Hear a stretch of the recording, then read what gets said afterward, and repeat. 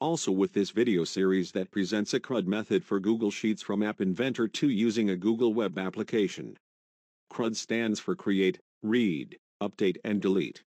After the previous two videos which explains how to read and how to delete records, this video shows how to update the records of a Google Sheet.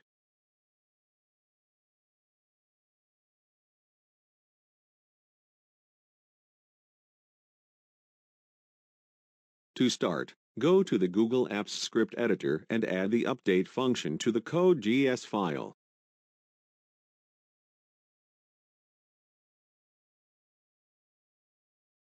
This code is used to return the currently active worksheet, or null if there is none. Query the first worksheet in the workbook. Creates a two-dimensional array containing the objects that match the parameters of the request. Access and edit a range on the worksheet. This range is a group of adjacent cells that begins with column B and ends with column F. The line number is retrieved from the id parameter. Indeed, we use the parseInt function which parses a string and returns an integer. Then we add one. Column A groups together the identifiers which are considered in our case as primary keys.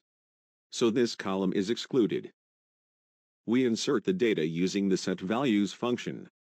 This function takes an array of arrays as an argument. The size of the two-dimensional array should match the size of the range. Make sure you publish the script as a web app, so that it runs as you, the owner of the Google Sheet, but to be accessed by anyone, even anonymous, and update to a new version and republish every time you make a change to the script. Now, in the App Inventor part, add the Update button and the web component not visible to the interface.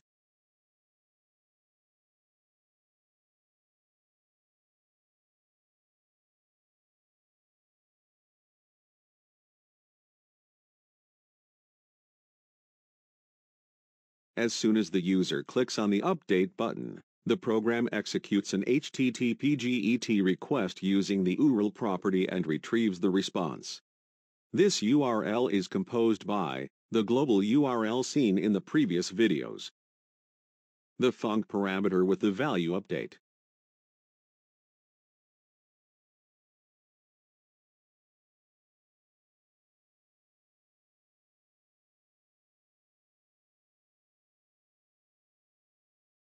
The id parameter which is obtained following the selection of an item from the list view by the user. And the parameters first, last, gender, country and age which are present in text box.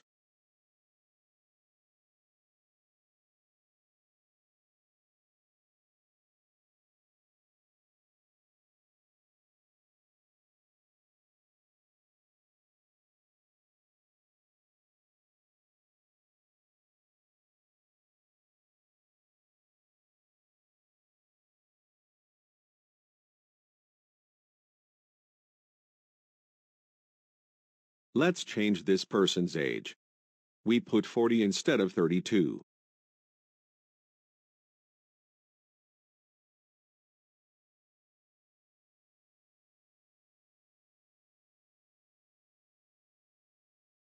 To delete or update records, queries need the identifier parameter.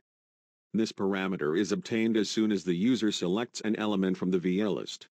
For this, it is better to put the two buttons Delete and Update in disable state, and activate it as soon as an item in the list view is selected.